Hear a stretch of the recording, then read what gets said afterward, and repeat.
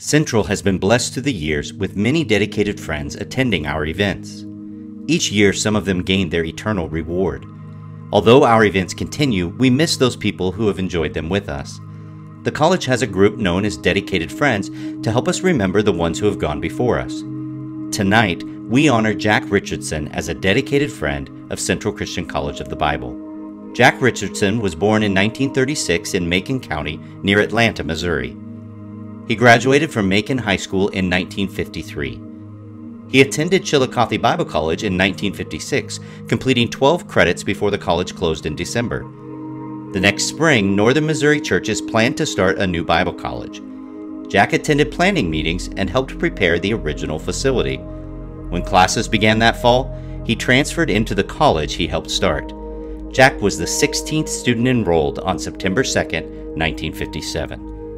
According to his file, Jack preached the first Sunday of every month at Union Chapel in Jacksonville, Missouri. The following year, Karen Westergaard, who had also been a student at Chillicothe Bible College, transferred her credits and became student number 42.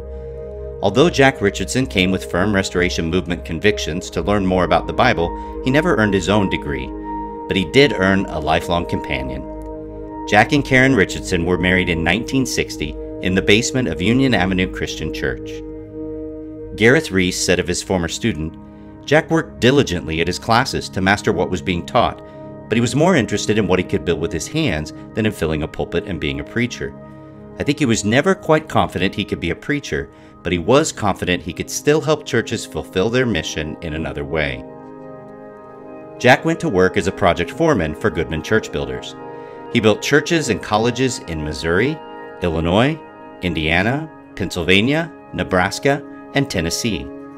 The facilities Jack helped construct at Ozark Christian College, Johnson Bible College, and Central Christian College of the Bible have helped thousands learn God's Word and consider special service for the church.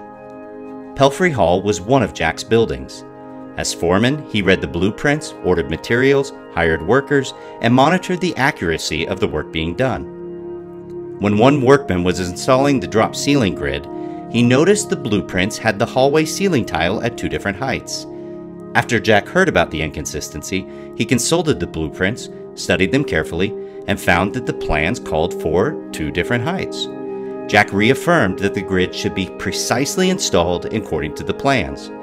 And if you look up when you walk into the hallway outside the Furneaux Center, you can see a 1-inch difference in ceiling height at the doorway in the hall. That's because Jack made sure the plans were being followed. In the same way, Jack wanted to make sure the church did things as described in the New Testament. He was constantly promoting the principles of the Restoration Movement. During the first part of Jack and Karen's marriage, they moved a lot, but they became involved in the local Christian churches where they lived. They were members who could be counted on to be there and do whatever the congregation needed. When he and Karen were in Moberly, they were very active in Union Avenue Christian Church. They were married in the original building's basement, and he later helped build the upstairs and the auditorium. His last project before retiring was Pelfrey Hall, and he and Karen stayed in Moberly. They and their 3 children were an active part of the community. Jack was a devoted husband and father, as well as grandpa to 10 grandchildren and 7 great-grandchildren. Jack always loved the college he attended. Through the years, Jack and Karen came faithfully to our events.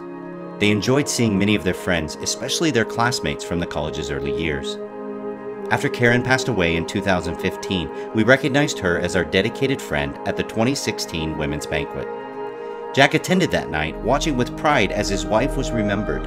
The last event he attended on our campus was December 7, 2016, when we recognized Ron Self for his long-standing service to the Board of Directors. He and Ron had been fellow Central students, church members, and Moberly residents. Jack walked across the street from a local care center to eat lunch and see his friend honored. Less than 3 weeks later, shortly after suffering a stroke, Jack went to be with the Lord 2 days after Christmas. When it came time for his funeral, the family selected Pathway Memorial Funeral Home, formerly the home of Union Avenue Christian Church. That location was meaningful to Jack Richardson for almost 60 years. As a college student, he attended chapel services at the church. As a young man, he was married to his wife in the basement of the facility. As a project foreman, he had overseen the expansion and construction of the facility. When the funeral home remodeled the property, he stopped by regularly to help them understand the facility's details. His body was prepared for burial in a room above where he had been married, and his memorial service was conducted in the auditorium where he worshiped for years. During his career, Jack helped build the structures of both Union Avenue Timberlake Christian Church and Central Christian College of the Bible. For over 60 years, they have worked to build each other. The college has prepared ministry staff, lay leaders, and volunteer workers for the church, and the church has provided over $500,000 of gifts, countless prayers and students, and a place for our students and staff to belong. His friendship in all these ways is why we honor Jack Richardson as a dedicated friend of Central Christian College of the Bible. Offering gifts in his memory helps provide the full tuition scholarship to students like him and his wife who come to learn God's Word and prepare for a lifetime of service. We are thankful that the family of Jack Richardson has made a generous lead gift towards our 2018 Men's Day offering. Thank you for joining them with your donation to Central Christian College of the Bible.